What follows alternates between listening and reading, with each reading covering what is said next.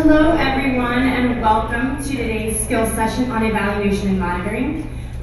Before we begin our formal program, I'm thrilled to bring to the stage Mueller, who's a CGI U student who's been asked to tell us a little bit about the work that she's taken on and the progress of her CGI U commitment to action.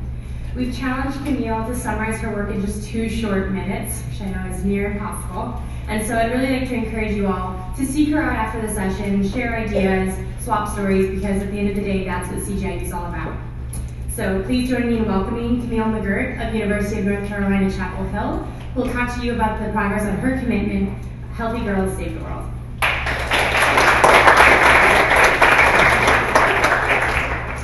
Thanks so much for that introduction, Deanna. In the summer of 2011, inspired by First Lady Michelle Obama's Let's Move campaign, I established Healthy Girls Save the World. Healthy Girls Save the World promotes healthy lifestyles for girls ages 8 to 15 in North Carolina by providing them with free events where they get to learn about nutrition, engage in physical activity, and develop positive relationships with peers and mentors.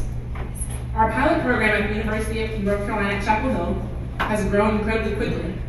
I put together a team of 8 students that help with event planning, communication with parents, social media, and program logistics. And we have a group of over 40 university students and athletes that serve as volunteers during our events. In just a little over 1 year, we've held 10 events, including a 3-day summer camp where our girls got to hear from campus nutritionists and engage in physical activity with UNC's women's basketball, volleyball, soccer, and swim teams. Healthy Girls Save the World leverages the abundance of resources available on a college campus, like passionate volunteers, subject matter experts, facility resources, and athletes. This resourceful model makes it very easy to replicate the program, and we plan to do just that. We're currently developing a toolkit to help students across the country launch Healthy Girls Save the World at their own school. Specifically, this toolkit will include outreach strategies, activity guides, and teacher and parent surveys to measure knowledge acquisition and so that we can attain measurable results and outcomes for our program. I would love to stand here and talk to you about Healthy Girls Save the World all day, but I can't do that. So I would like for you to visit our website, healthygirlssavetheworld.org, and I would love for you to visit me after this session so we can talk more about Healthy Girls and so I can learn more about you and your commitments. Thank you.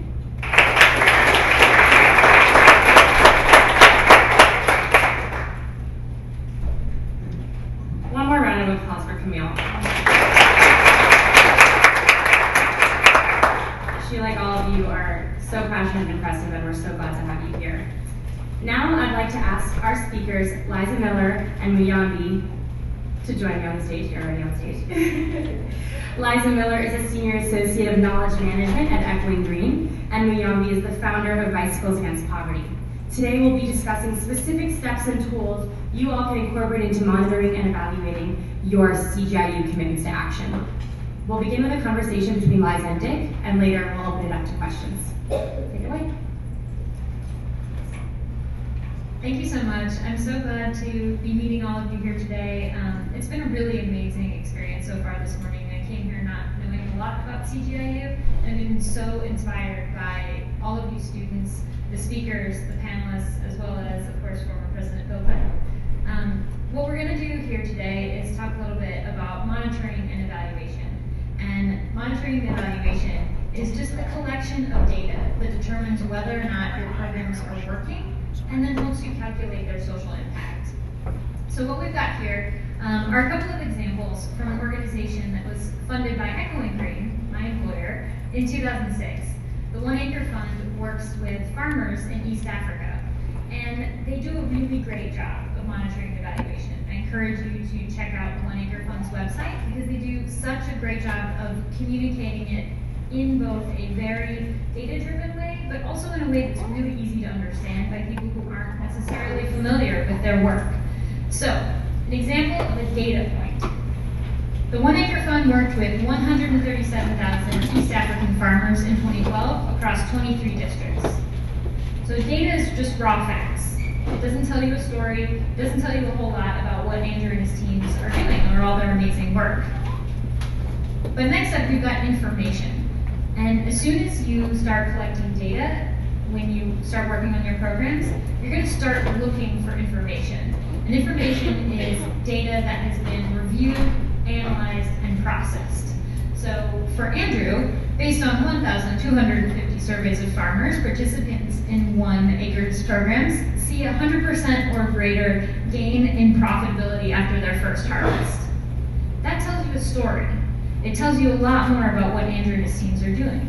And to get there, they had to design surveys, collect data, analyze it, and distill it down just into a few pieces of information that they can use to tell the story of their work and their impact. So when you have data plus information plus experience, you get knowledge. And knowledge is something that takes a long time to attain. When you're working in your program area or with your populations, it's going to take you a long time to get to that point, but with transparency and partnering with other organizations, your work is going to contribute to a large body of knowledge on these subjects. And that is what you're working towards when you made those commitments, is you're working towards increasing the body of knowledge in this social change work. So now that you have known what knowledge is and you have a commitment that you're committed to, the question is, well, how do you decide what to track? And there are really simple ways to figure this out, right? We don't want to invent the wheel. People have done things over and over again. So the key question to ask yourself is, what are similar organizations tracking? If you are working with sustainable fish farming, what are other organizations doing the same work doing? So go out on their website, search, see what they have already, and start using those metrics, because you don't have to redo or rethink things that have already been done. The next question to ask yourself is, what are people asking you, right? When you tell people about your passionate commitment and all that, what do they ask you? I know if you're working again with something to do with education, people asking you, how many people are you affecting, right? So keep track of those questions. Let those family members who ask you 1,000 questions actually be helpful. If you have friends that are critics, keep their questions on the side, and when you're tracking or deciding what to track, use that information. And you probably have donors or people who you want to convince to give you money, so you can use their questions as well to help you decide what to track. The other thing is, what do you have already? You are probably working in a community that already has information written about it. So do your search. Google is amazing. You can find anything. And in this case, it's no different. You can find out what information that you can already get from there.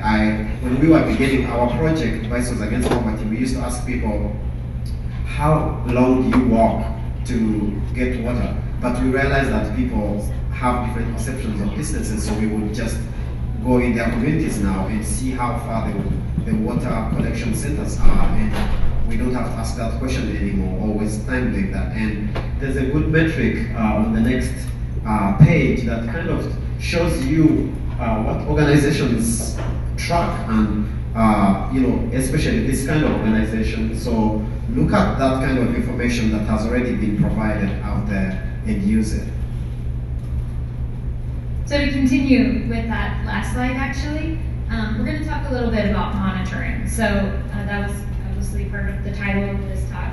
And monitoring is how you know things are working, not just when you're done, but during the course of your programs. So in this example, the overall goal of this organization is to increase student reading scores. That's our big goal, and that would be, for instance, maybe your commitment. You've committed to raising student reading scores in a particular community over a particular period of time. And what we've done below that is set 3 priorities, and those priorities were scale, impact, and sustainability. So those priorities then lead us to, okay, how do we measure whether or not we are scaling? How do we measure our impact, and how do we measure whether or not we've made our program sustainable over time? So this program obviously has historic data. You might be starting from scratch, but like Muyambi said, what data can you get? Maybe these scores, student reading scores from last month or last year, maybe you can get those from the teachers, and so you have a benchmark. You have that benchmark, you start your program, and you start collecting data against these points. And what you want to do when you're doing that is have your measures be what's called SMART. And SMART is an acronym that stands for specific, measurable, attainable, relevant, and time-bound. Specific, just meaning they're very clear. Measurable, meaning you can actually get the data you need to measure that point. Attainable, meaning they're not so far out there. You're never going to get all the students to 100% perfection. Make it attainable measure. They're relevant. All these measures are relevant to our overall goal of increasing student test scores, and they're time-bound. That's a really important one that people often forget. They commit to raising student test scores, but they don't give themselves a specific thing where they're saying, okay, we're going to try to raise them by 5 points over the course of 2 school years. So you want to give your measures time commitments so that you can sort of track your progress over time and see where things are maybe falling off, or maybe whether you're surpassing your metric. And then just overall, one of the things that Andrew's organization does, and that's kind of what I base this off of, is his model of a dashboard, is this red, green, yellow system where, over time you're seeing where things are on track, off track, or somewhere in the middle. And we'll talk a little bit more about how to actually implement that in Excel later on, but for now we'll let Muyambi talk about it. So now that you are smart, right, you have your SMART goals all set, the question is, how do you collect data to help you show people that you are smart? One way to do that is obviously to use questionnaires. I'm sure you filled out plenty of this in your school days, right? People want to know all kinds of things about you. And then you have transect walks, which are also walking through communities and observing, right? But you have to watch out. Don't be creepy walking through communities. And we know you want the information, but it's important to also consider what people, how people are going to view you. You can brainstorm about things and collect information that way. You can have field discussion groups, which are also useful for different kinds of information. And I think the key things to ask yourself is, when is each of these appropriate and what kind of information are you looking for, right? So if you want numbers, you probably want to go with questionnaires versus walking through communities. And you can also mix the approaches, so don't worry that you have to stick to specific ones. You can mix them up so you can get better data for your project. And worry about pressure, peer pressure, right? If you have discussion groups, what kind of hierarchies are people, what kind of hierarchies of people are you putting together, right? Because if you have a leader and his followers in a community together, they might be skeptical to provide you some opinions, so you might, watch out for that. And be concerned about what the community offers. Don't take everything. If you get one information from one person, make sure you verify it in different ways. And again, the different kind of measures you choose depends on the kind of project you have. If it's all about education, you're probably going to go with a different kind of data method than someone who wants numbers that show a certain progression in a community.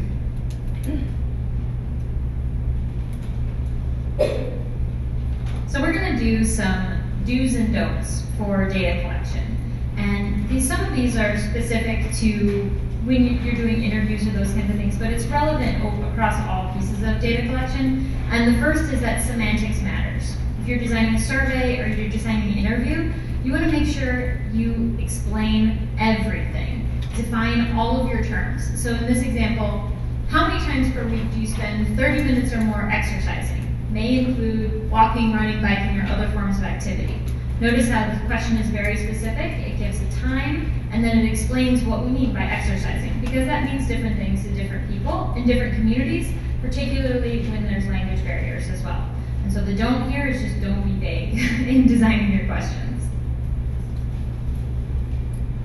The other really key issue is be sensitive, right? If you're going to a community, you have to know the community from A to Z. Make sure that if you're carrying out a certain specific method of interviewing people, that you are conscious of how sensitive the community is. So you don't want to have to interview members really close to each other, right? Because you're giving out information that another person behind might be listening. And it also depends on the project you have, because if you're selecting people for a certain asset that you have, people might start thinking of ways to beat your system, of ways to beat the program that you have in place, right? So they can come up with smart answers so that you give them what they need. And most of the communities, don't underestimate the communities you're working with. They might go thinking, okay, we have our program, it's solid, we have a method to to implement things, but don't overlook certain small things that might actually turn out to be really important. And don't make assumptions about the community, because first of all, that's very disrespectful, and you wouldn't want assumptions made about you. So don't do that to any population. Make sure you have someone from that population when you're working, because they probably provide you insights that you would otherwise not have. And you also want to differentiate. There might be things that are better asked for the other person to write down rather than them telling you. And you have to have someone from that community to understand that kind of dynamics in a community. So next we're going to talk about privacy. It's particularly important with sensitive data and in communities that might have sensitive issues, things like immigration status, sexual preference in a place where that's maybe not accepted outside the traditional norms. And we just want to make sure you're always asking for permission. Muyambi has a great example that maybe he can tell you about photography. Yeah, so we were working with a community in Uganda, and one of our members just randomly takes out a camera and starts snapping pictures. And one of the guys raises up and says, "Excuse me, you didn't ask for permission." And right, if I just stood up and started taking pictures of you guys, you'd probably be excited, right? So it's different. So again, don't make assumptions. Just because you're excited about people taking pictures of you doesn't mean other communities want you to take pictures of them all the time. And it also relies, my friend was making an assumption based on what they've seen on the internet, right? Pictures of kids from developing countries and, probably happy kids and things like that. So thinking they can just take pictures all the time. So make sure you have waivers when they are important. Make sure you ask permission when it's necessary, which is almost all the time. And again, no assumptions, right? That should be drilled into your head because it's important. And then our last do and don't is about documenting your process. So you're going to be doing data collection, and you might do one round now and one round next semester or next summer or next year or 2 years from now. You want to make sure that you've got really clear notes on how, when, why, where, by whom, all of those things about how your data was collected, because you want to be able to correlate one round to the next round, and you want to make sure you've done it in the same way so that there's no questions about someone's perception of a survey question based on the time of year you asked it, or the time of day, or who asked it. So our next part is about tools. We don't have time today to go over all the myriad of tools that are available to you for data collection, analysis, and communication, but Mia has promised me that after the conference we'll be able to have some resources available to you guys with links and summaries on when you might use these kinds of tools. This is a sampling. Our next part is an Excel for analysis crash course. So, show of hands, how many of you in this room consider yourselves Excel experts? Got some.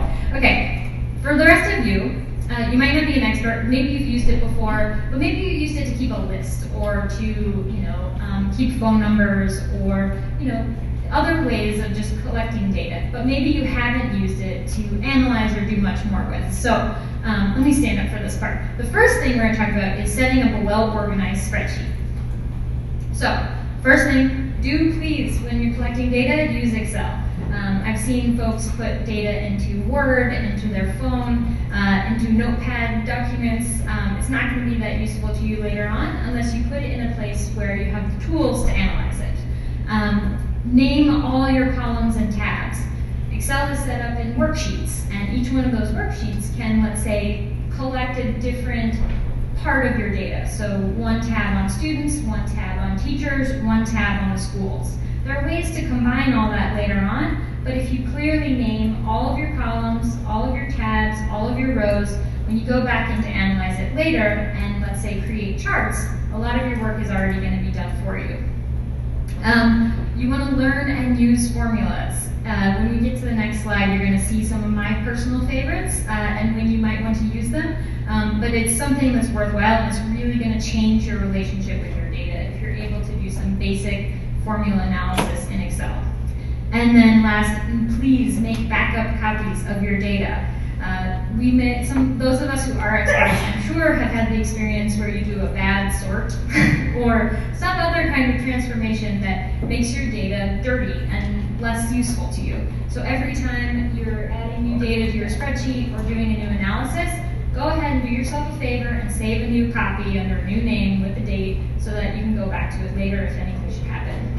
A couple of don'ts, just about formatting. Merging and colors are tricky later on. They can cause you problems, so it might make things look pretty, but not super useful later on. And like I said, don't try to put everything on one tab. There are ways to combine data later. So, these are my 5 favorite formulas.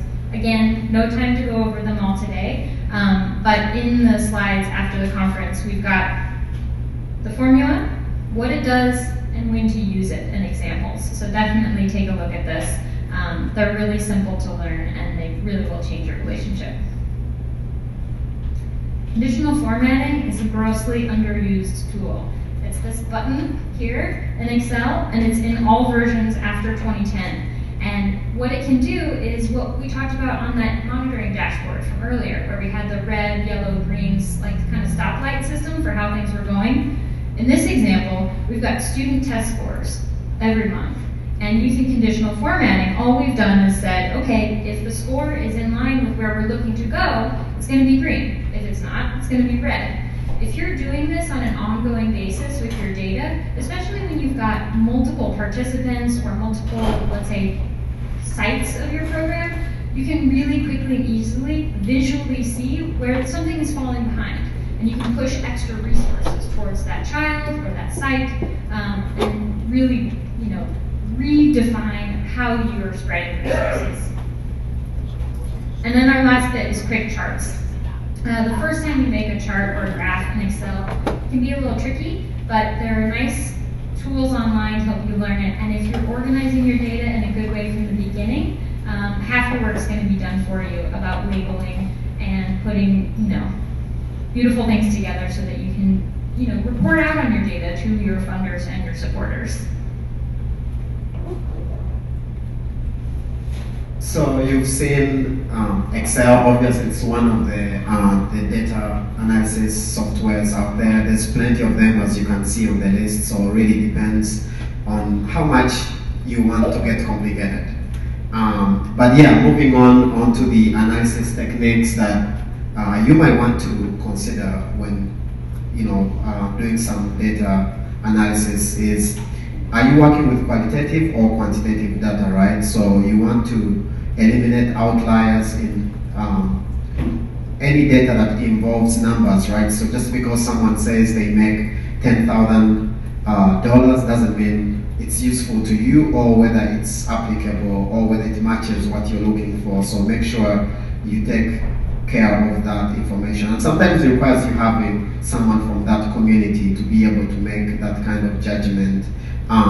You also want to make sure you categorize any kind of data you have, right? So if it's about numbers or if it's about words, make sure you do that. And there is no qualitative or quantitative.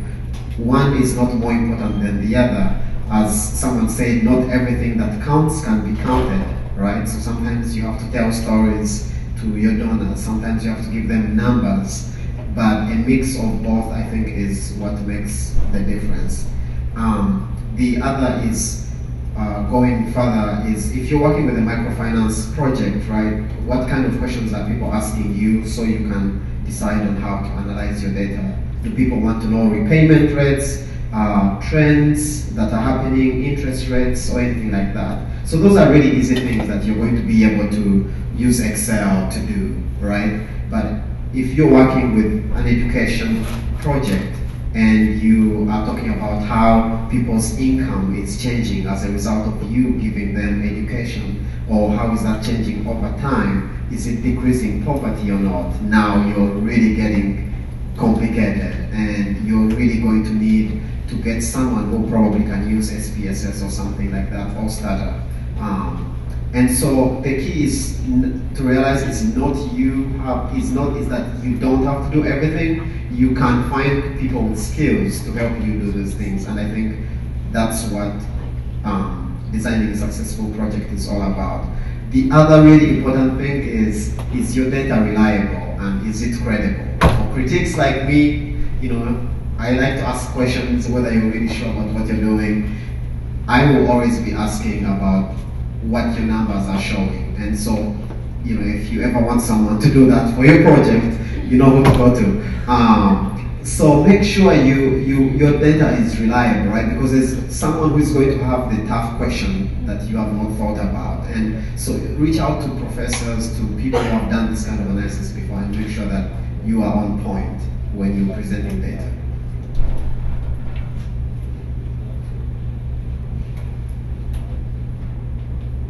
Okay, communicating information.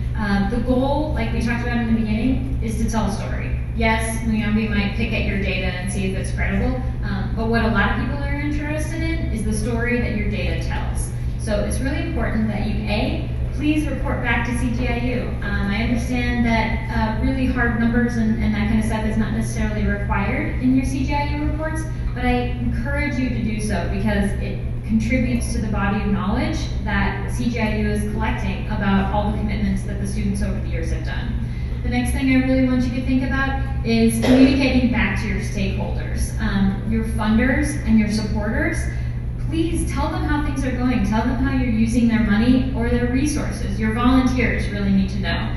And then finally, program participants. This picture here is Echoing Green reporting out and when we got to 400,000 followers. But find a way to communicate what you've learned back to them so that they can then feel proud of the work that you've done and also be more willing to help you in the future. And I think we're wrapping up there. Muyambi had a little bit about an M&E report, but you can ask him about that after the session.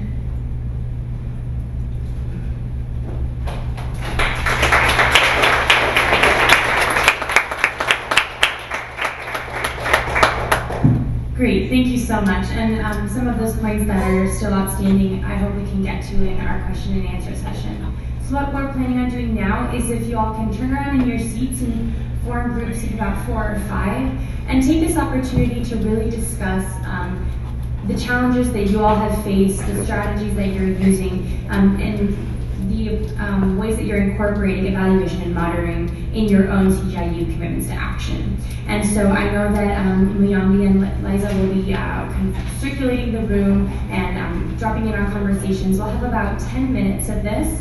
And our hope is after that time we can gather again and you can send representatives from your groups and ask questions to our wonderful panelists. At that time, we'll be running around the microphone and communicating with you all.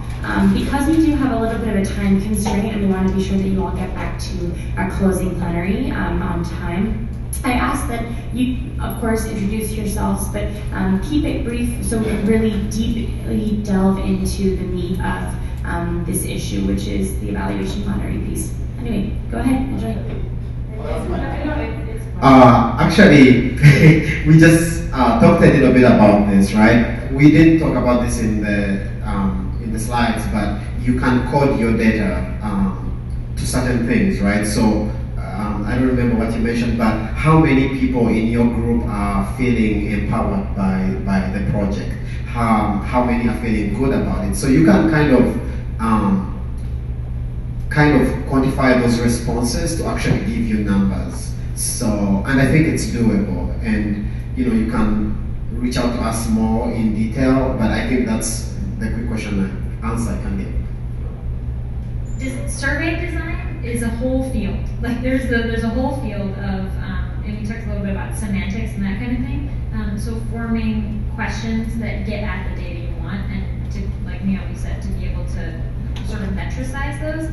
It's something that I've been looking a lot into lately. Please feel free to reach out to me. I've been designing some surveys for Echoing Green in which we're thinking about those same things, about how they feel about participating in our evaluation of fellowship applications. So that's not something that's really easy to quantify, but we're able to do it in a couple of different ways. So please feel free to reach out.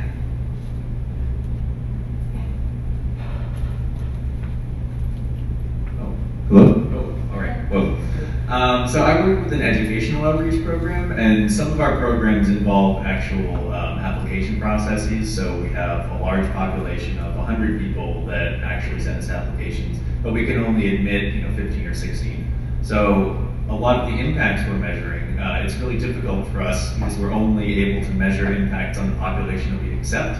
So we really have no comparison group. There's no good control. And I was curious how, maybe in similar fields or this field, people get around that. How do you make claims without a good baseline? You're speaking to the preaching to the choir. At Echoing Green, we have the same problem. It's really hard to find a benchmark against which to measure impact.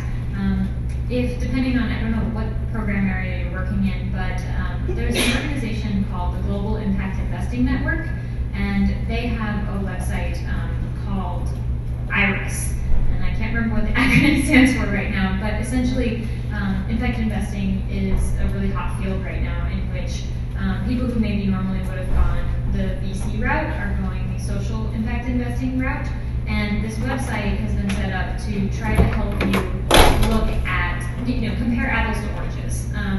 It's set up to help you define what some common metrics are. I encourage everybody to look at this website. It's really useful. And that might be something for you to use, but it's something that is a challenge for Echoing Green as well, unfortunately. So finding benchmark data is a challenge. I'm sorry, I can't give you a better answer there. I think also depends on how much money you want to spend on this, because I've seen people kind of implement all kinds of initial surveys, and even in form of test questions, right? Can you add 1 + 1? Can you solve this equation? Can you do this? And they try to use that as a benchmark, right? What did the person know before we came in? But I think it also goes into, again, how much money are you willing to spend on that?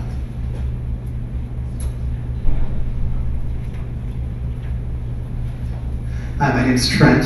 Thank you so much for your time. I'm a student at Rice University working on STEM education and empowering the next science-literate generation in the workforce. Similar to many commitments here, our commitment exists through a lot of different university chapters, people all over the country. How do you take all the different data, all the different, sometimes varying initiatives that are under the same umbrella, but bring them together for streamlined, meaningful information?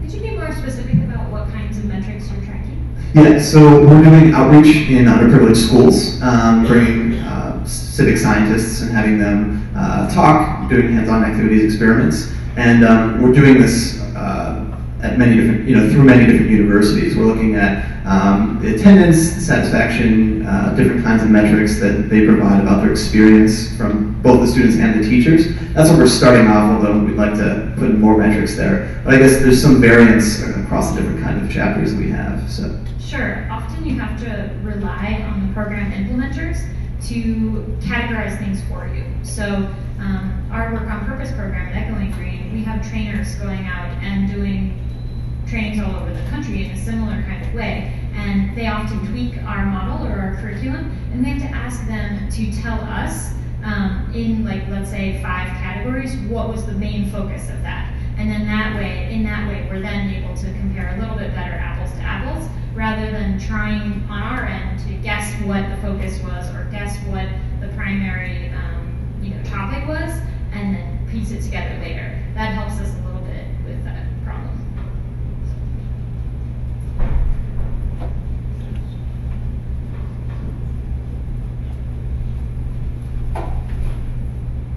Hi, my name is Liza. I'm also from Rice University, and so my commitment is called Baby Metrics, and we basically invented a device that can be used to measure different measurements of babies. And so we have several different data points that we can collect that are both quantitative and qualitative. And so before we start collecting data, what are some considerations and steps we should take to make sure that the data we do collect is reliable and something that we can present to anyone who asks and have the support to back up that these numbers and facts and figures are all true? Well, I guess my first question is, what kind of information are you looking for about the babies? Because I think that might affect.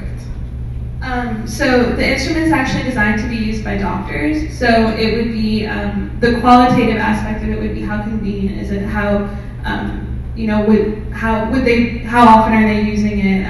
Is it a portable enough size for them? Is it easy to use? And then again, there's a quantitative aspect to it because the whole point of this device is that hopefully if you're using it, malnourishment in children will decrease. So we can look at malnourishment figures and statistics that way. So there's a quantitative and qualitative aspect to it. Yeah, I mean, I'm thinking you might want to, track this over time because I think it seems to be a time series kind of thing. You want to see what happens over time, but also, what's happening before they have your instrument in their hands. What numbers are out there that show what kind of experiences the doctors are having, and some of these things I think, like we said, you can find even before going to the community. So kind of general numbers, I would think, whether it's the country or the region, and then, if you can find that, and if it's not there, then, then it's your challenge to kind of do that, and again, it goes back to the cost of doing that. But I think you want to begin really early, even before you provide your instrument, because I think that will give a whole view of what you're trying to achieve over time, which I think for you is really important, but also the user experience, you say, right? So also making sure that the people who are this instrument is being used on, right? How are they feeling about that? Yeah, I think you say babies, so might kind of be challenging, but I think maybe doctors can help you with that, and you might have to go to the community to find out what they think as well on this aspect. This is where your advisors come in really handy. You need a doctor on your advisor team. You need maybe a parent, if this is, again, the devices you use on children. And if you envision where you want your data to be in the end, so if you want it in a peer-reviewed journal, then those are the people you need to be talking to make sure you've got all your ducks in the row at the beginning. I think we have time for one or two last questions. Right here. Hi, I'm Sylvia, and I'm a statistics major at Harvard, and I actually have a question that's not related directly to my commitment, but I work for Oxfam in Haiti, and I have a question about data use, because a lot of times when I'm working with people on different projects, I ask for results and conclusions from something, and people basically just give me a numerical summary, and that's the end point, 69% of people did this, and I guess I have trouble teaching people or how to just explain that that's not the end point, and actually critically thinking about the information that you collected and using that to make better decisions in the future. And I'm wondering if you have any advice about how to kind of make that practice possible and common. So I think Muyambi's last slide could maybe have helped you with this. Thinking through when you get to an endpoint with data and you have that, let's say 69%, one of the things that you want to push them to do is to get to that information stage, like we were talking about earlier. And I think that in the beginning, you'll have to prompt some of those conversations, and you'll have to say, okay, 69% of what? 69% means what? What was our target? What was our benchmark? How far are we from where we're looking to go? And I've noticed with a lot of echoing greet fellows, when they first start out, they also don't think like that. But after conversations and after some prompting, you can really start to change opinions. But in this idea of thinking through your data as an M&E report, when you get to the findings, conclusions, and recommendation stages, using some of that methodology. Yeah, I think that's where your reporting can summary kind of comes in handy because it's not just the numbers. It's 69%, but 69%, so what? And so what's happening to them? And there's a lot of questions there, and I think not many people are willing to ask the questions because sometimes it's about the good feel, I feel good, we did 69% and it's all good and all that. But I think presenting that data and your findings and the report in a concise way is what can help with that, because you're asking them questions about their data, right? So they have the numbers, but how are they affecting the whole project and the whole organization or the whole country at large? Or how is it going beyond your numbers, right? So, yeah.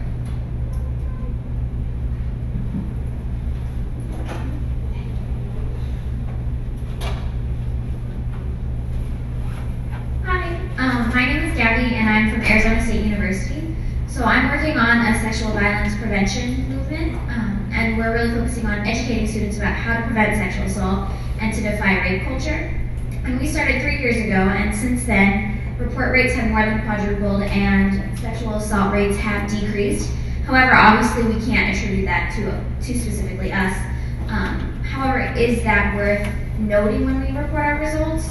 And should we go further by, creating surveys to measure personal results, or what would you, suggest? Because I know some other people have had that issue too. Sure, I would say absolutely. Always caveat with, that there are other organizations working on the same topic, but when you believe that your work has contributed to maybe a larger effort, absolutely mention that, just with that caveat. And you might also partner with some other organizations who are also working in that space, who you think have also impacted those numbers, and get together and do a report or a social media campaign or something that sort of shows your solidarity, and that you as a group, with other educational measures of course as well, have contributed to that huge decrease. And when it comes in terms of those surveys you're asking about, I think that's a great idea. It's often something that people don't have the capacity to do right away. You're more focused on delivering your product and delivering your program in the beginning, but over time it's really useful to get that more qualitative information, and sometimes even just the comments you get in surveys. Again, with the survey design, even if you're trying to get numbers at the end, you always want to leave space for people to give you comments and feedback, and sometimes that is way more useful than you thought it was going to be. I just really wanted to thank you for that question, because I think it's perfect. I love that, because it's always, you have to consider what's happening around your organization, right? It's not just you that's affecting people. And again, go back to the poverty decrease, right? It's your project that's helping, but what's happening? What's the government doing in other communities? What are people, everything ties together. So I like that, and I think she gave you a perfect answer. So I'd love it if you guys could just share a closing thought on something that you want to send the students home with. So I talk to Echo and Green Fellows and applicants all the time, and some of them are really focused on data and some of them aren't.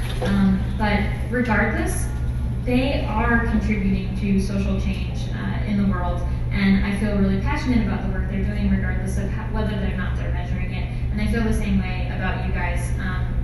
People who aren't measuring from the beginning often get there, especially when they get extra help and extra staff or extra volunteers who are able to focus on that for them. And so I just want to say that I'm so glad you all came here today to learn about this, and I hope that you put some resources and time towards it, but don't get discouraged if it's not your forte. I give up speak fast so I can think, but I don't know.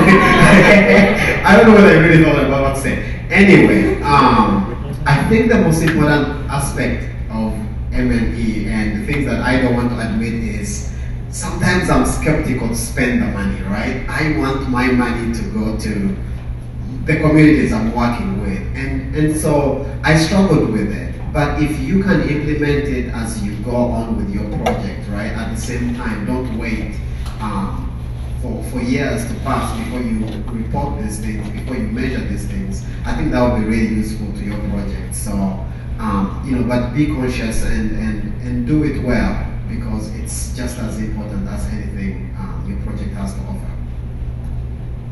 Please join me in giving them a big round of applause.